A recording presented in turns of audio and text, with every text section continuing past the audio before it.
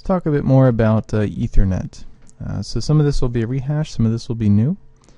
So Ethernet is the most common technology used on LANs. So pretty much everybody's using Ethernet now. Remember, I talked about there being others out there in the past in history, but everyone's pretty much switched over to Ethernet at this point. It operates on layer 2. So it's a data link layer technology. Supports a whole bunch of speeds. We've listed off a bunch of them already. We have 10, 100, we have 1 gigabit. We even have 10 gigabit. Whoops. Here's 40 gigabit even. And there's even work on 100 gigabit.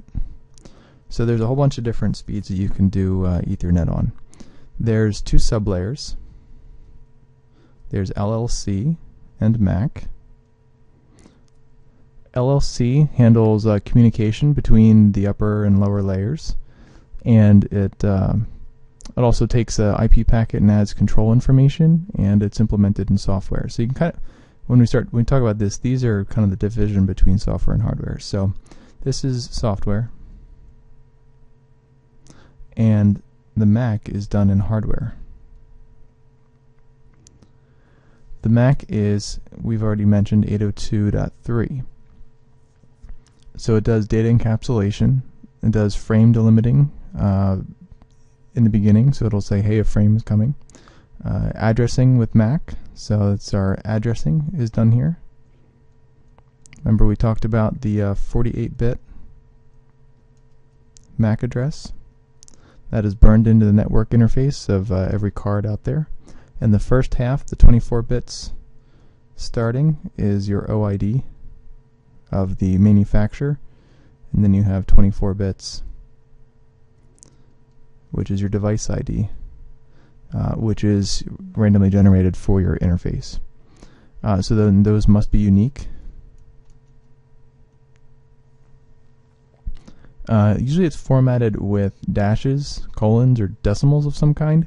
So if we noticed on Windows here, it provides us one way. Take a look at my Mac. See how it shows it in dashes mode. Often if you look online for people describing MAC addresses, it'll be done with colons in between, every 2. And sometimes it will be done with dots. So you'll have like a dotted decimal notation type look of like an IP address type thing, but it's for Mac, and Cisco likes to do that. So some of the different methods are, well, like dashes, you'll have colons in between, or you'll have just a dot. And with the dot, usually it's like every with the dots, it's done every like 4, I think it is, every 4 characters. Whereas with the dashes and the colons, it's like every 2. So it'd be like 0A, 0B, 0C, something. This would be 0A, 0B, 0C, and then this would be like 0A, 0B, dot, 0C, 0D type look. The Ethernet we use today is known as DIX Ethernet. So this became the standard that we now use, called Ethernet 2, which is now just referred to as Ethernet.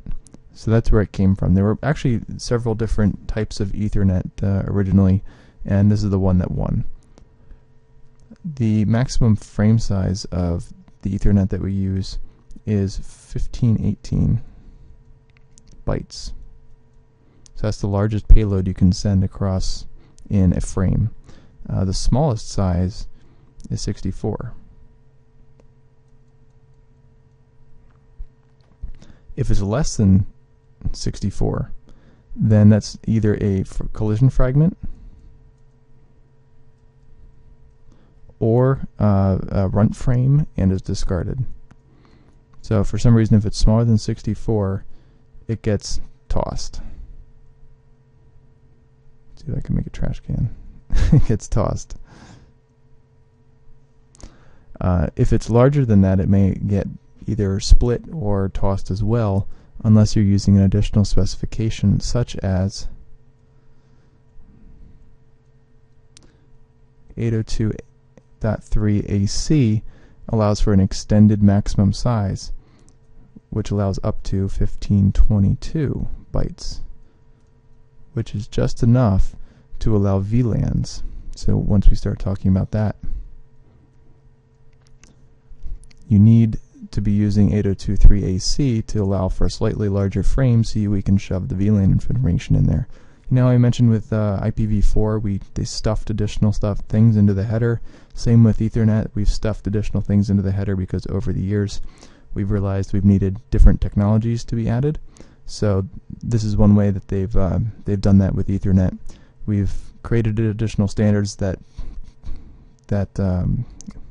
products have to adhere to that then allow for this larger size. So we'll get into VLANs coming up. And basically VLANs are virtual local networks, so you can make networks within networks that are overlaid on top of each other, kind of, and we'll talk about that. Some of the fields in Ethernet, let's blank out so we have some room for this.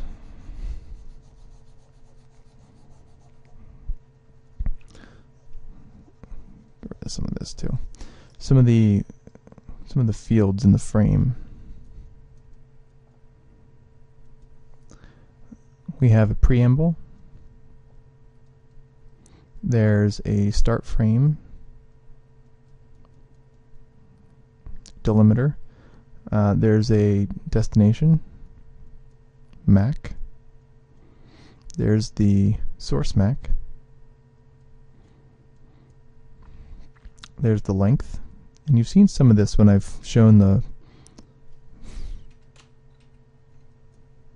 Wireshark captures. You've seen some of these come up already. The actual data payload itself, and then there's a frame check sequence at the end, which is that meat grinder that I mentioned where it hashes it and comes up with some sort of value. So the preamble and the start frame basically say, hey, a frame is coming, and then there's like a repetition of bits that says there's a frame coming, there's a frame coming, there's a frame coming, there's a frame coming. Oh, here it is, here's some information. And then we'll get the destination and source MAC address. It'll say here's how long it's supposed to be. We'll check the data, and then it will check the frame check sequence against the length and make sure everything is correct. And we'll do our own calculation of frame check and do a comparison. So that's some of the fields that are available in there, and you can take a look at that in Wireshark again and see those. It uses a hexadecimal system, so Ethernet uses hex, as you've noticed with the 0 through 9 ABCD type notation.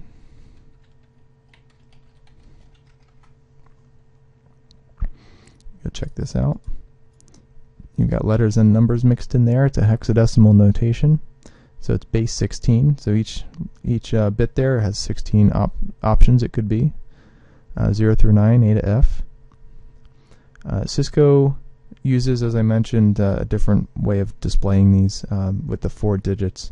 So if you looked at this on a router, it would say, or switch, it would say 0025.22FB.46D1. Just be aware that there's different ways of notating this. There's that dash, colon, and dot methodology. It's used on layer 2, so remember we're on layer 2 here. So that is possible on switches as well as routers, as well as every device basically.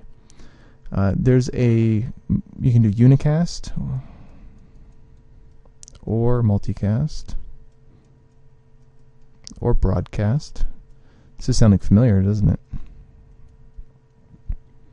Just like in layer 3 with IP, we have layer 2 for all 3 of these. You can do one source to destination MAC address. So you could send a frame directly to one other device, which is usually what happens. There's multicast, where you could send a frame to a specific address, which is 0100